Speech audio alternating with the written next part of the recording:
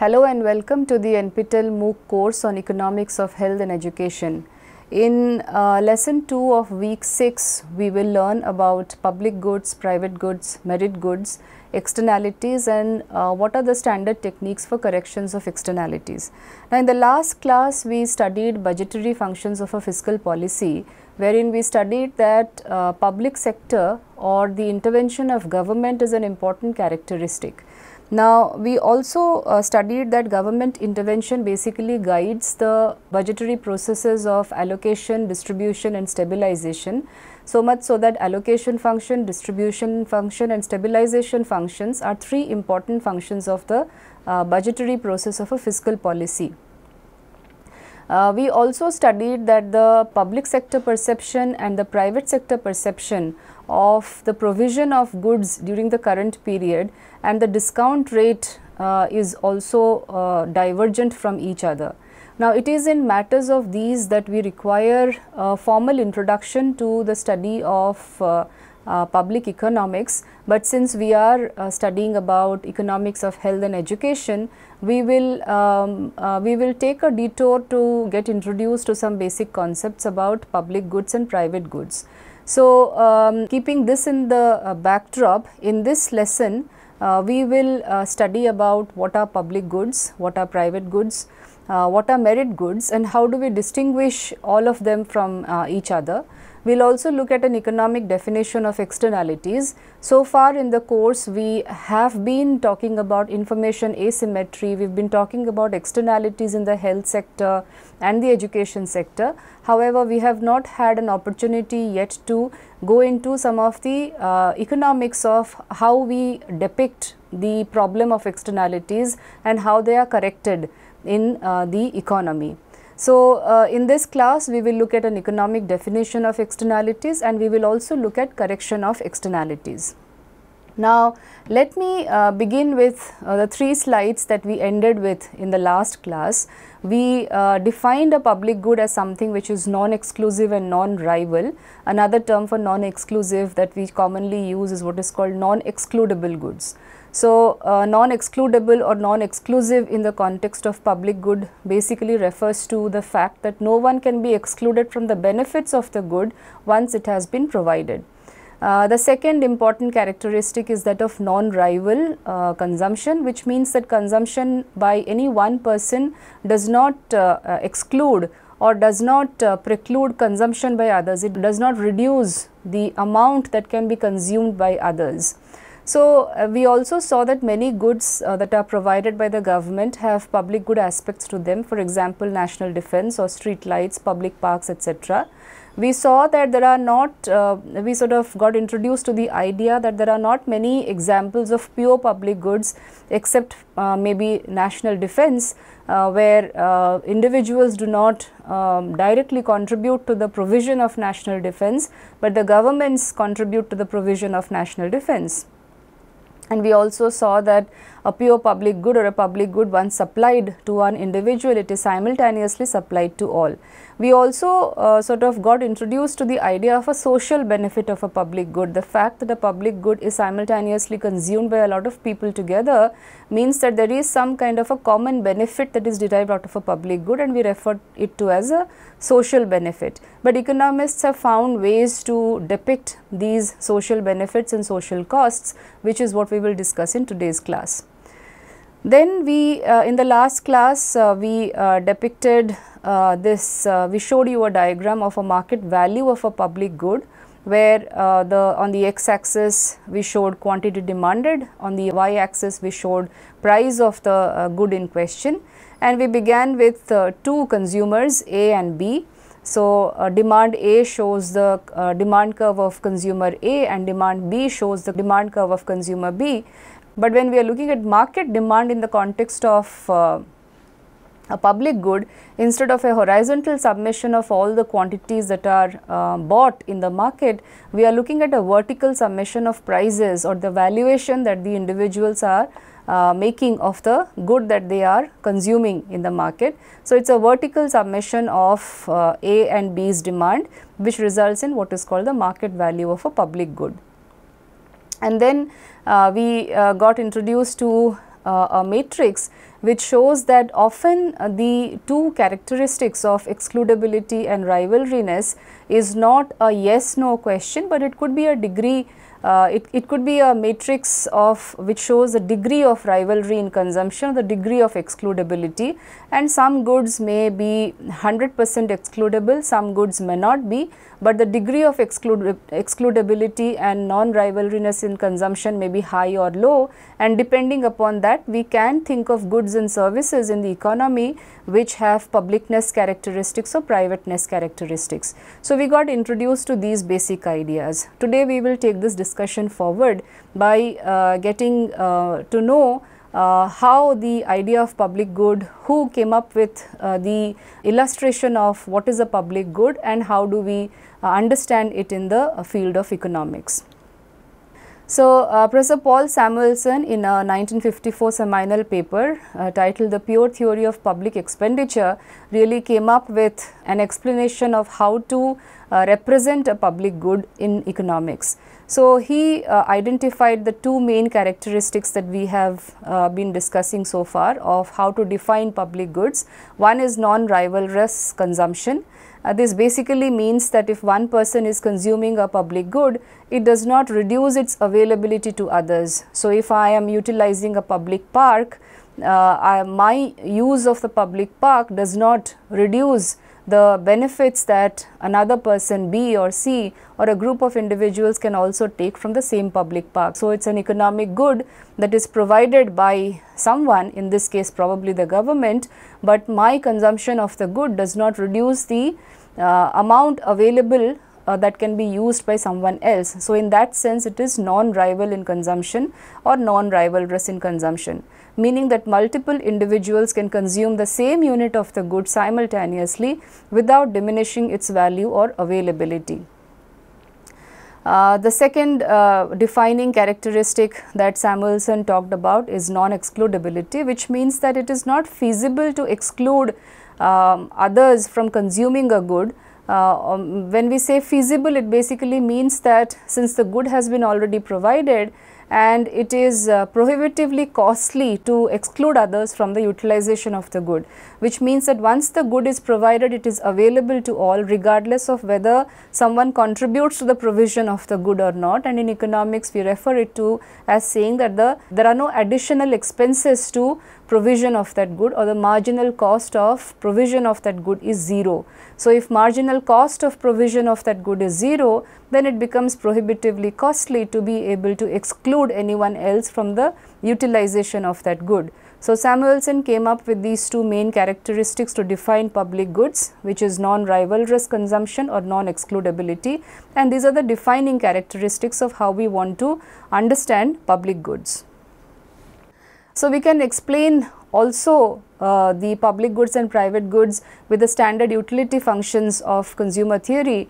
Samuelson considered a simple economy with a number of individuals, let us say n, and each individual having a utility function that basically depends on the consumption of both private goods and public goods.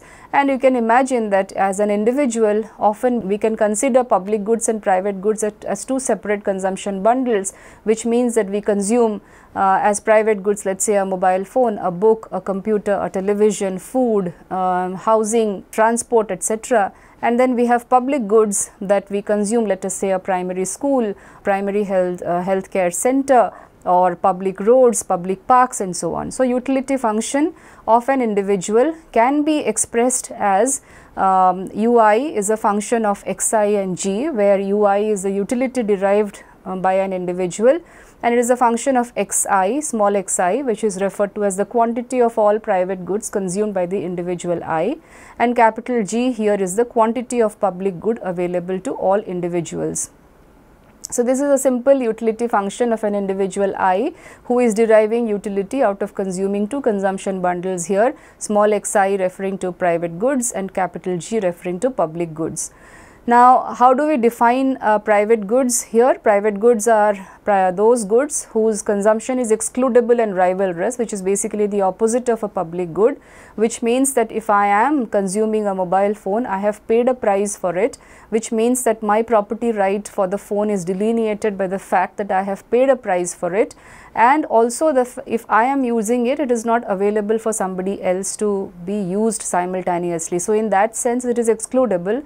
The pricing of the good and my ability to pay for the good, my willingness to pay for the good has already made that good excludable from everyone else, and also the fact that it's one good which if I am using it, nobody else can use it, it is not available for others, means that it is also rival in consumption. So each individual's consumption of a private good does not affect the consumption of others, but the total consumption of private goods in the market is a horizontal submission of all the individual demands, unlike the vertical submission of individual demands that we saw in the case of public good. So the total consumption of private good must equal the total production. So we have considered n number of individuals in the society or the economy, and we have xi private goods where I equals 1 to n. So the total population of the country is demanding all of these private consumption goods, and all of these are equal to capital X, which is the total quantity of private goods produced. This is how we depict a private good equation. In the case of public goods, we have seen that the consumption is non-excludable and non-rivalrous, meaning simultaneously a lot of people are consuming the same good. So if all individuals are consuming the same quantity of the public good capital G, and one person's consumption does not reduce its availability to others, then basically everybody has a share in G. So we can depict it as saying that G is equal to G1, equal to G2 and Gn, which means that all the individuals within the economy are taking a part, something in the public good capital G. Now it is a different matter as to who is consuming how much of G, or who is willing to pay for how much of G, and these are very important valuation exercises in the context of public good, and also much of the problems with regard to the provision of public good arises because of the lack of revealing of preferences by the consumers as far as the public goods are concerned. However, that is not the objective of our lesson today, so we will keep that aside for the time being. But there are three important things that we discuss here. One is that the utility function of an individual can be considered as a function of two bundles of goods here. The first bundle being xi, which is private goods, and capital G, public goods.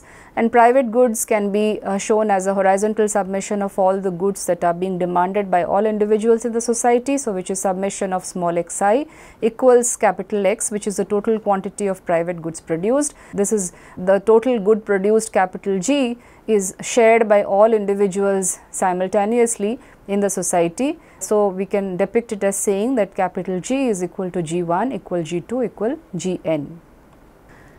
Now based upon this understanding of a public good, Samuelson also came up with an optimal condition with regard to provision of these goods, which is now known as the Samuelson's rule or Samuelson condition. He derived a condition for the efficient provision of public goods, and this is also where we discuss a lot about efficiency and equity considerations in public policies or public economics. But to be very simplistically to be able to understand what is this concept of optimal provision or optimal condition, here Samuelson derived a condition for the efficient provision of public goods, where he equates the marginal rate of substitution for all individuals to the marginal rate of transformation. So what are these two concepts of marginal rate of substitution and marginal rate of transformation?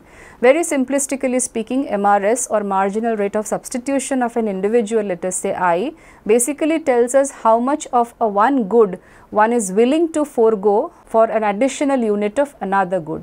And in this case we have considered a private good and a public good. So we can say that the marginal rate of substitution for individual I basically represents how much of the private good, let us say small xi, an individual is willing to give up for an additional unit of the public good capital G.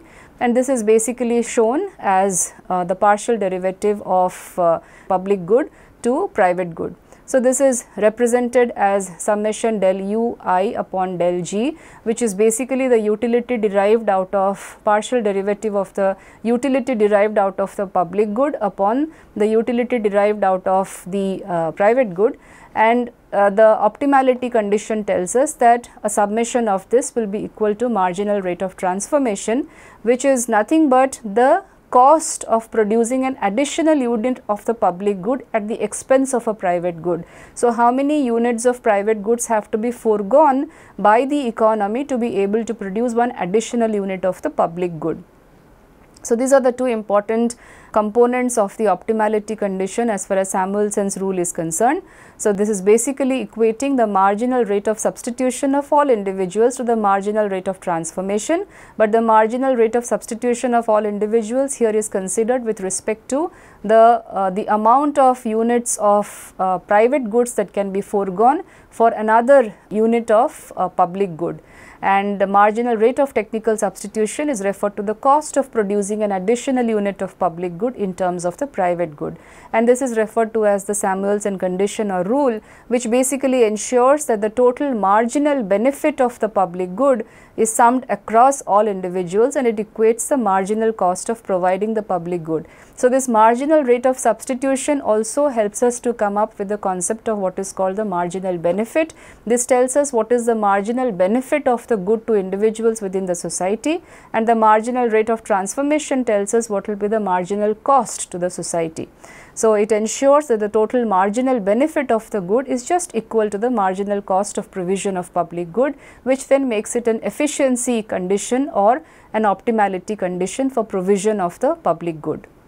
So, now at this stage let us first summarize about what we have done about public goods. We have understood, we have gone a little more into these two characteristics of non-rivalrousness or non-rival characteristic of a public good and the non-excludable characteristic of the public good. We have seen that the definition of public good and private good can also be shown mathematically as follows. We have understood the utility function of an individual who is consuming both private goods and public goods, and then we understood that there is a Samuelson condition of optimality, which is basically saying that goods that are the marginal benefit of producing a good should be equal to the marginal cost of producing a good. That is when we say that the good has been optimally provided or provisioned, and that can be shown in the form of marginal rate of substitution of all individuals substituting public good for a private good, and that being equated to the marginal rate of transformation, which basically translates to the marginal cost of provision of that good.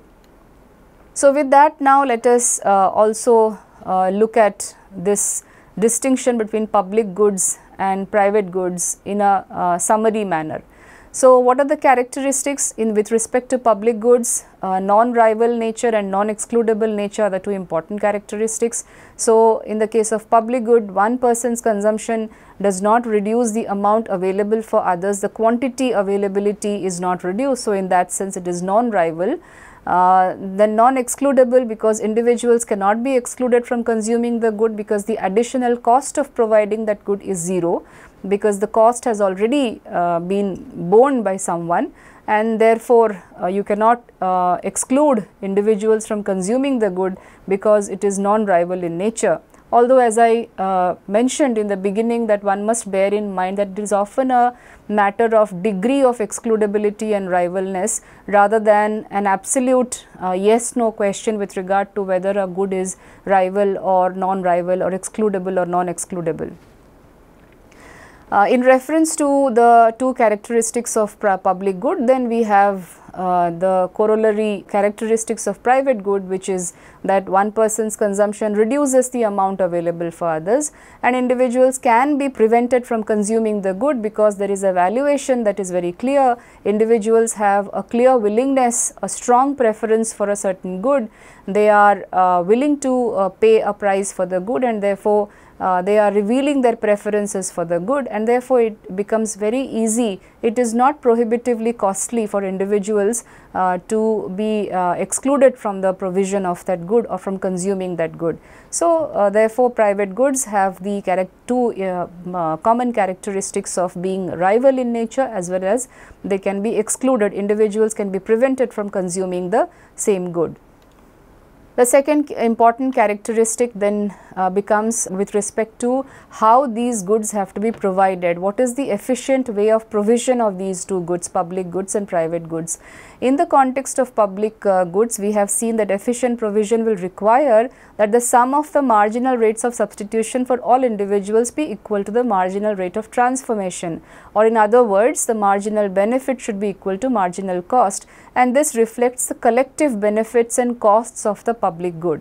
But in the case of private goods, efficient provision will occur where each individual's MRS will equal the marginal rate of transformation independently, which means that this reflects the individual benefits and costs. So, in the case of private goods, the markets are mostly concerned about the individual's benefits and costs, but in the case of public goods, we are talking about the groups or the society's benefits and costs, and this automatically brings in the importance of whether the markets can provide public goods efficiently or market should do with provision of only private goods, and if not the market, then who steps in, because we talk about welfare states, we talk about government intervention or government guidelines with regard to allocation, distribution and stabilization function, then is it that the governments need to step in for the provision of public goods. So, these are some common examples that we take in the case of public goods and private goods. Consider a public good like national defense. Each individual's utility function depends on their consumption of private goods and the level of national defense. So, the Samuelson condition would sum the marginal rate of substitution of all individuals and equate this to the marginal rate of transformation.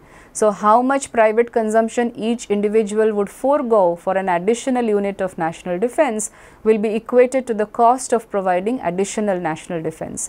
Whereas, for private goods like food, each individual's utility function depends only on their consumption of private goods, and the efficient provision condition would be that each individual's MRS between different private goods equals the MRT between those goods, which will basically reflect the individual trade-offs. So, Samuelson mathematically differentiated public goods from private goods by focusing on their non-rivalrous and non-excludable nature, and he derived the efficient provision condition, which is known as the Samuelson rule or the Samuelson condition, to ensure that the total marginal benefit of a public good equals its marginal cost, reflecting collective rather than individual benefits and costs.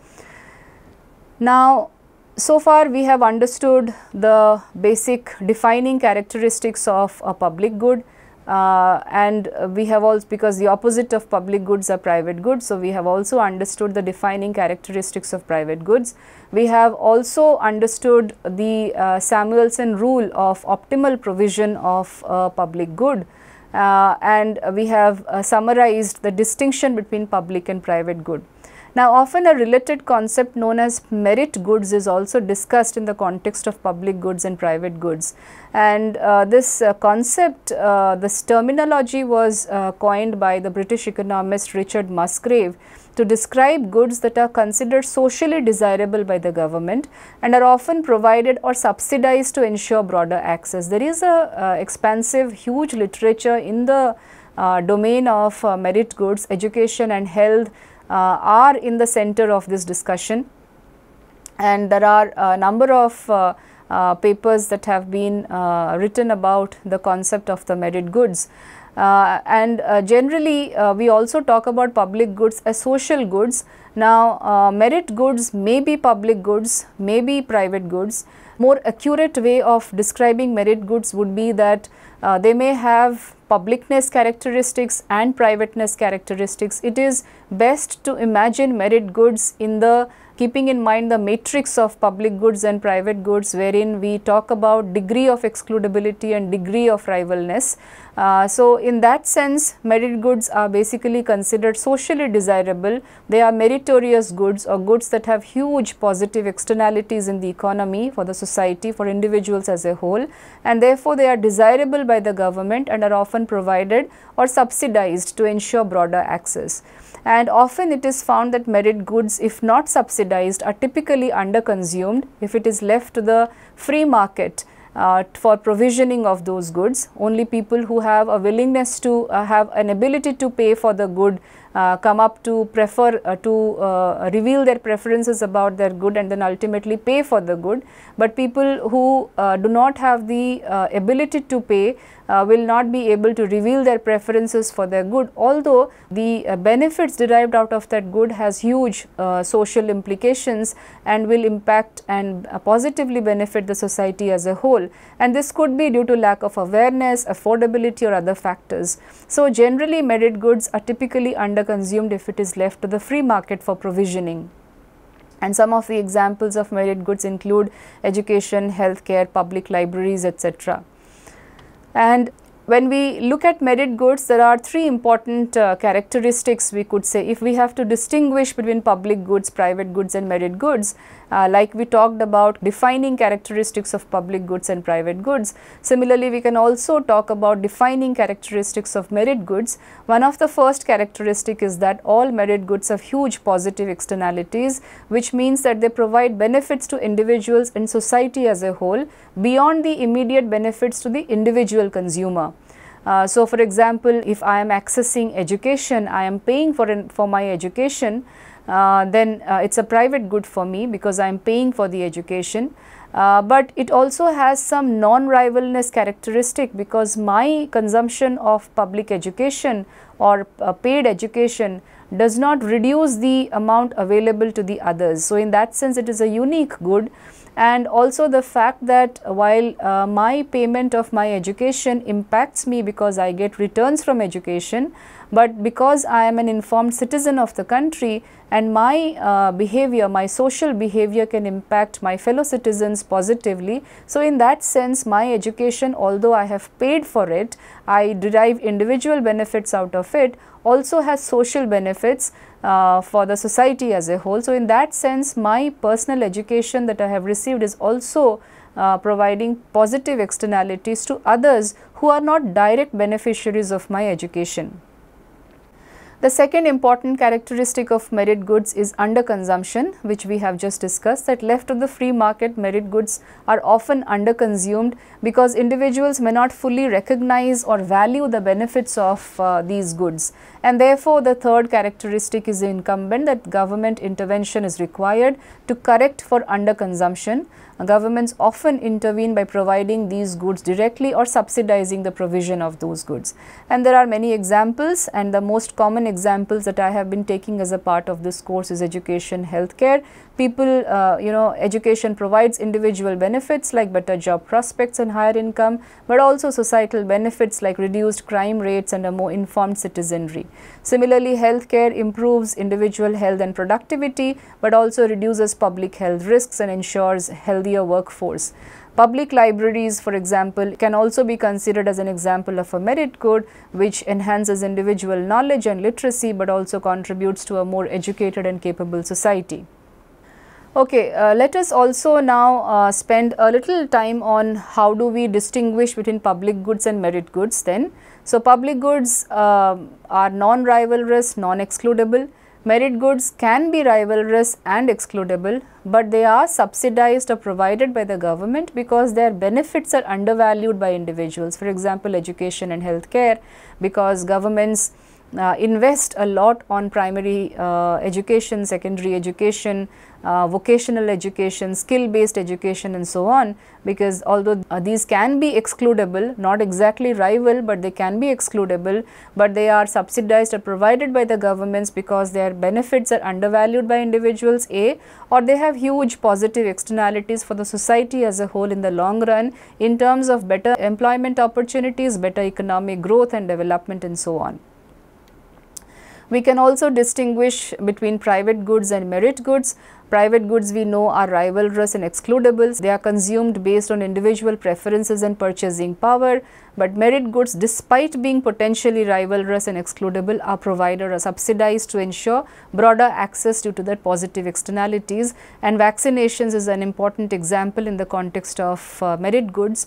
that are private goods, that are both excludable and rival in nature, because if I have consumed my vaccination, then it is not available for anyone else, but the benefits that I draw out of my vaccination can positively impact someone else from getting protection from let us say an infectious disease. So, in that sense, my consumption of a private good has social merits of protecting someone else from a disease. So, in that sense, it is a merit good which would require government intervention.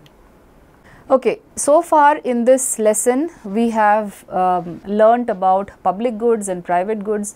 We have also seen that there is usage of merit goods, and we tried to distinguish between all of these concepts. And there are two important characteristics that come out distinctly. One is rival or non-rival consumption of goods, and second is excludable or non-excludability of goods.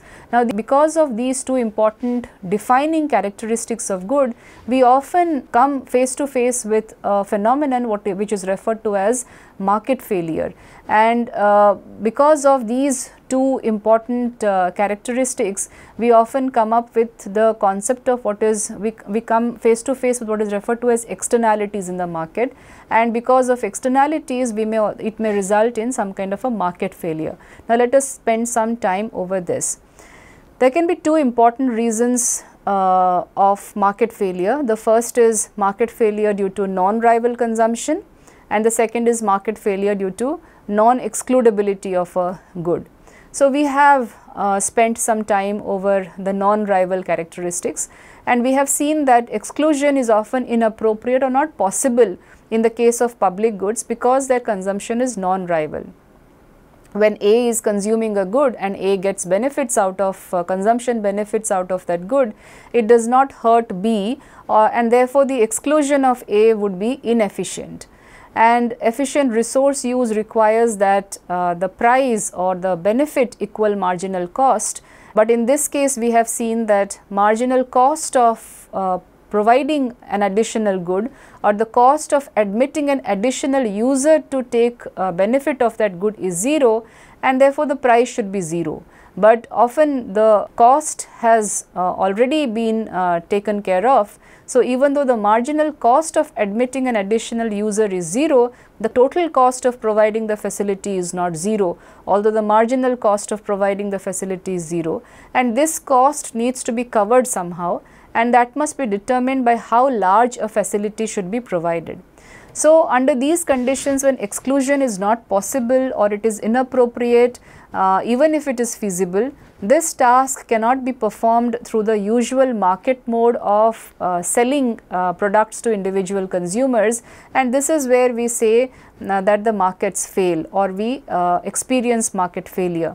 So, if we have to come up with a definition of market failure due to non-rival consumption, then we can say that it is a process of provision through the market cannot function, and therefore, a political process of budget determination becomes necessary, which is a process which permits consumers to express their preferences through the political process and also obliges them to contribute. So, market failure can be explained as a process of failure where the markets cannot function, and therefore, the political process of budget determination has to set in, it becomes necessary, and therefore, it is a process which allows the consumers to reveal their preferences through the budgetary process or the political process, and then it obliges them to contribute to the provision of this good or service, and this obligation of contributing to the budgetary process or the political process of budget policy, fiscal policy is mostly happens through the mode of taxation or taxing of individuals. So, this is one of the reasons why markets fail, which directly comes from the defining characteristic of public good, which is non-rival consumption. A second reason, as I just mentioned, could be due to non-excludability, again a defining characteristic of public good. So, this happens, markets fail when consumption is rival, but exclusion may not be possible or feasible.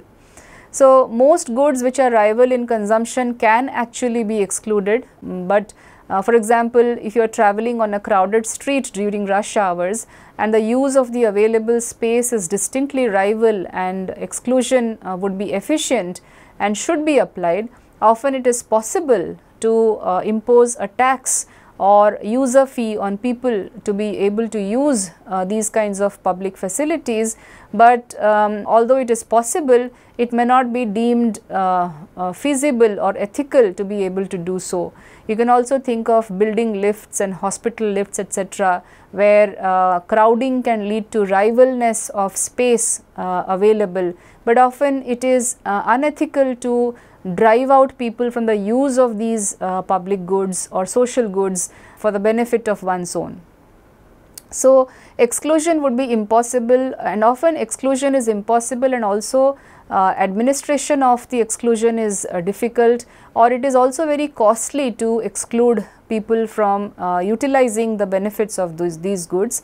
When we are dealing with a situation in which exclusion should be applied, but it is not possible, then we also face the phenomenon of what is called market failure.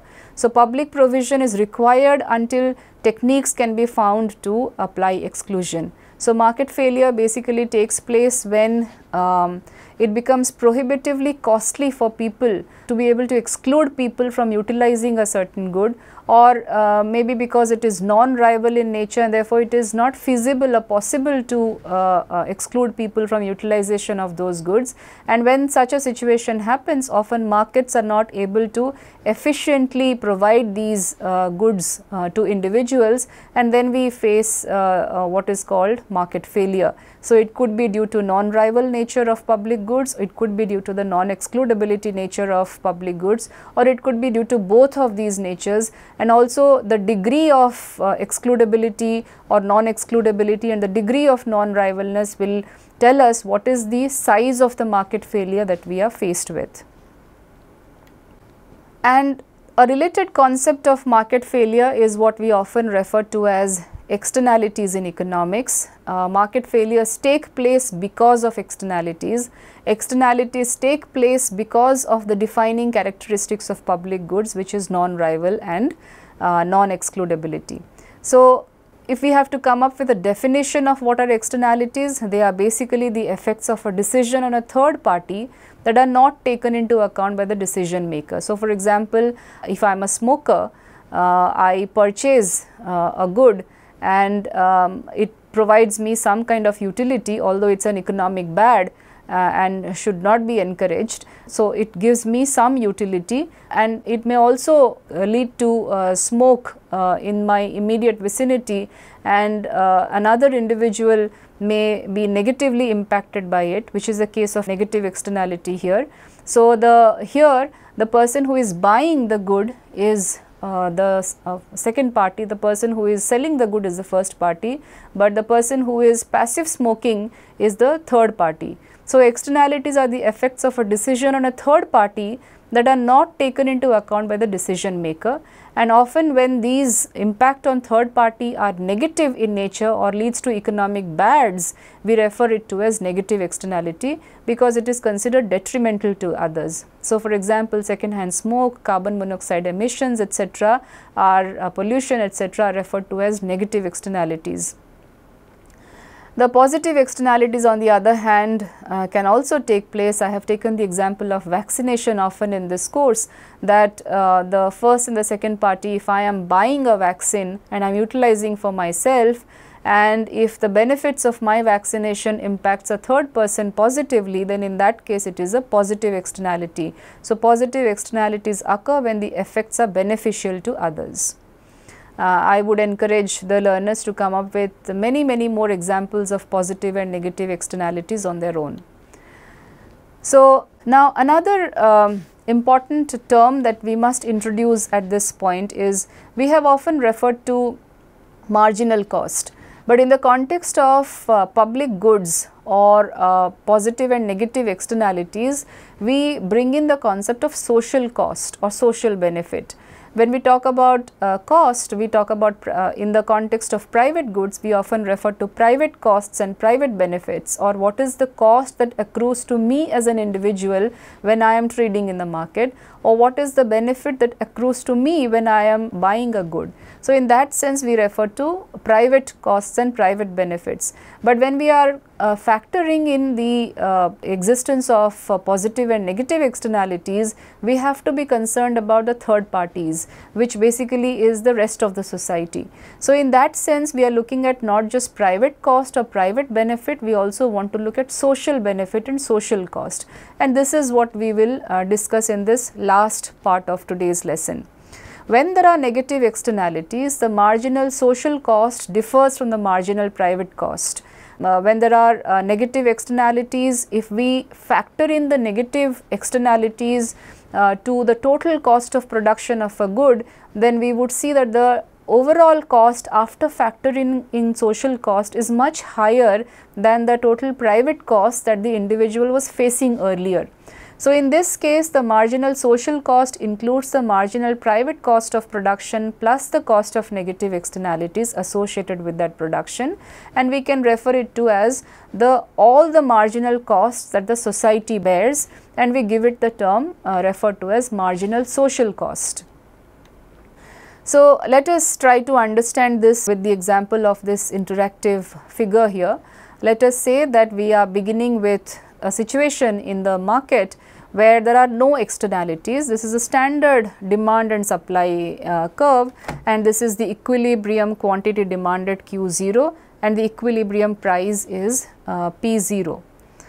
But let us say that some externalities exist in this market because of some reason, and now instead of S0, which was the marginal private cost, we have also factored in the cost of externality, and we are faced with a new social cost or marginal cost referred to as the marginal social cost. Now, we know that the intersection of the demand and supply curve gives us the equilibrium quantity and price demanded. In the previous case, we were at Q0 and P0, which was the point of intersection of the demand curve, the social demand curve and the private cost curve.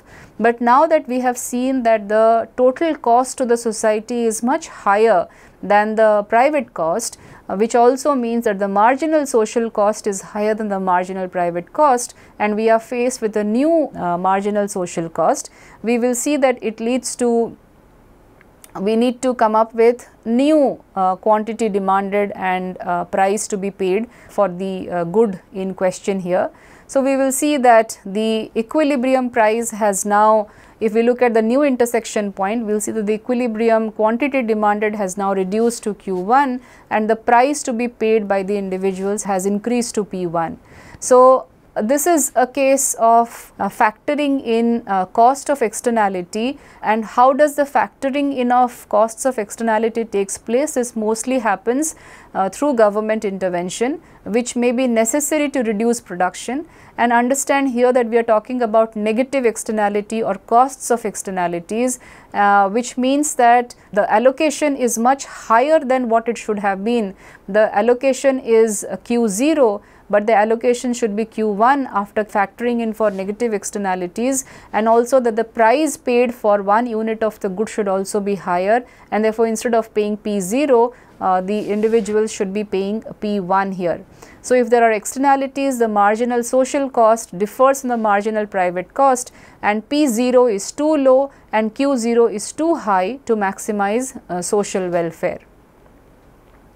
So, that is an example of a negative externality. Similarly, we can talk of a positive externality. This happens when the marginal social benefit differs from the marginal private benefit. So, as I said, vaccination is an example of public good which has huge positive externalities, and therefore, marginal social benefit is also high. So, this marginal social benefit then includes the marginal private benefit of consumption plus the benefits of positive externalities resulting from consuming that good, and thus it includes all the marginal benefits that the society receives. We can understand that with the help of a similar kind of an example. Let us say we begin at this point of intersection here where there are no externalities, and P0, Q0 are the equilibrium price and quantity. We have marginal private benefit curve here D0, and we have the marginal private cost here shown as a supply curve. Now, if there are externalities, which means that there are more benefits that are derived by the society as a whole than just private benefits accruing to the individual, then we will have a new social benefit curve or a demand curve, which is higher than the earlier D0 curve, and this basically shows that the P0 and Q0 are too low to maximize social welfare, because then we should be consuming at the new intersection point here. The quantity demanded should also increase and the price paid by the individual should also increase, and this the objective is to increase quantity demanded because there are huge benefits of the social benefits of consuming that good is very high, but then somebody has to pay a price for that increased consumption of the good, and mostly it is the governments that step in to increase consumption, because this can be a case of a merit good or a social good which has a private good which has merit characteristics or public characteristics and so on. So, government intervention may be necessary to increase consumption here. So, these are some of the methods of dealing with externalities. Direct regulation is one of the most important ways in which governments directly limit the amount of a good people are allowed to use. For example, you have let us say carbon taxes, pollution certificates and so on and so forth. Incentive policies, there are tax incentives in which we use a tax to create incentives for individuals to structure their activities which is consistent with social objective, socially desirable objectives. There are market incentives that require market participants to certify that they have reduced total consumption by a certain amount. Subsidies are one of the most important ways to correct or internalize positive externalities. This is another term which is frequently used, which is called internalization of positive and negative externalities, and of course, there are voluntary solutions as well for dealing with externalities. For example, to reduce pollution in a given period of time in a year, when we follow odd even car numbers for transportation etc., are all voluntary solutions that can be utilized to reduce the production of the economic bad, let us say. So, the same diagram here where we are looking at marginal social benefit, marginal private cost and marginal social cost. This is to show that when we want to internalize the externality, it is usually in the form of a tax. For example, a tax on pollution that equals the social cost of the negative externality will cause individuals to reduce the quantity of pollution causing activity to Q1, which is the socially optimal level of production of that good, and the tax amount will also increase the price to P1. So, one of the examples of a tax on pollution is effluent fees, which are charges imposed by governments on the level of pollution created. A market incentive plan is similar to direct regulation, which is in the amount of the good consumed is reduced. A market incentive plan differs from direct regulation because individuals who reduce consumption by more than the required amount receive some marketable certificates that can be sold to others. These are in practice in many countries across the world. Incentive policies are also seen to be more efficient than direct regulatory policies. Voluntary reductions allow individuals to choose whether to follow what is socially optimal or what is privately optimal, and the socially conscious people will often become discouraged if they believe that a large number of people will free ride, and this is something that we see in the case of insurance markets as well.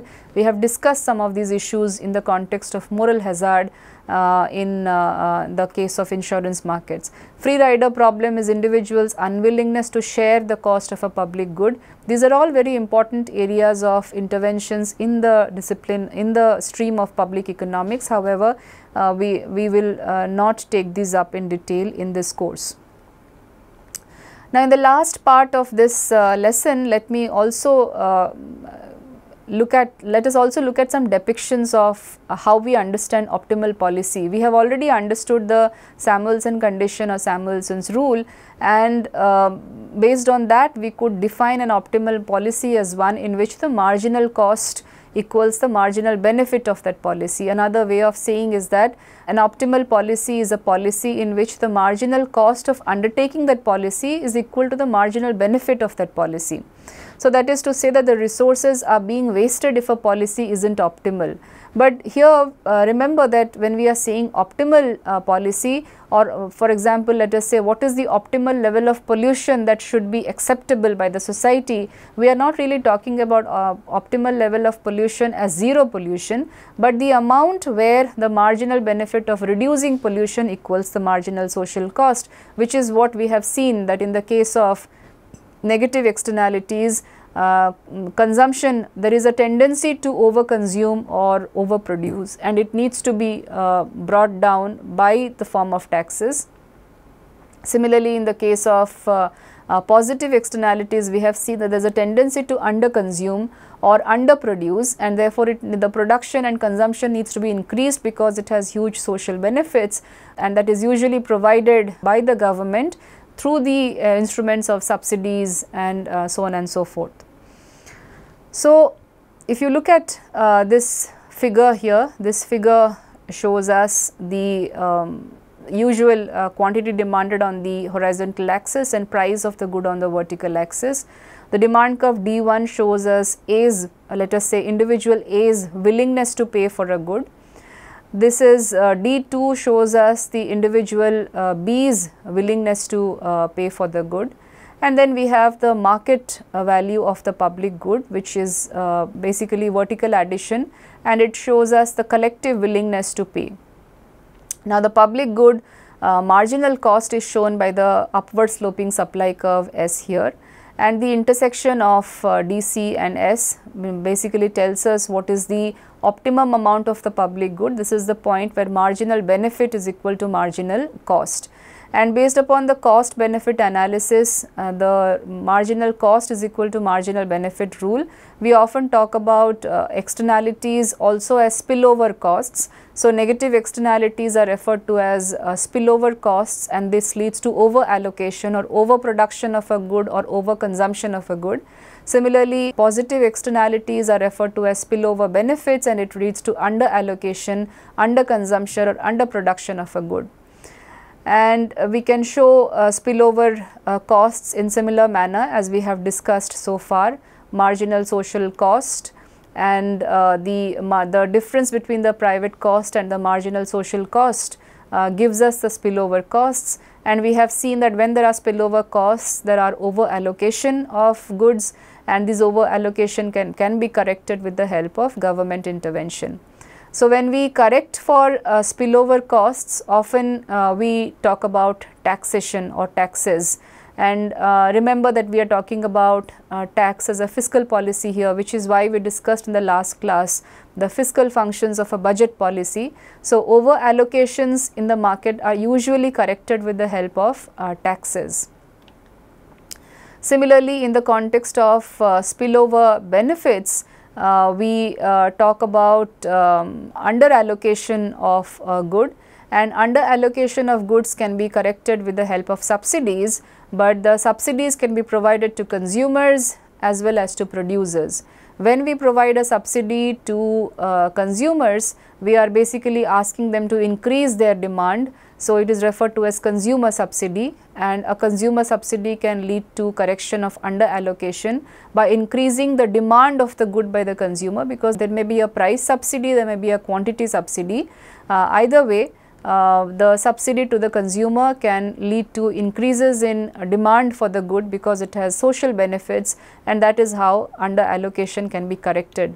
We can also have correction of under allocation by providing subsidy to producers, also referred to as a producer subsidy, which can also lead to correction of under allocation. So, there can be producer subsidy, there can be consumer subsidy, which can correct for spillover benefits. When a producer gets a subsidy, they then tend to increase production of the good which has merit characteristics, and the difference in cost is borne by the government by providing subsidy to the producers.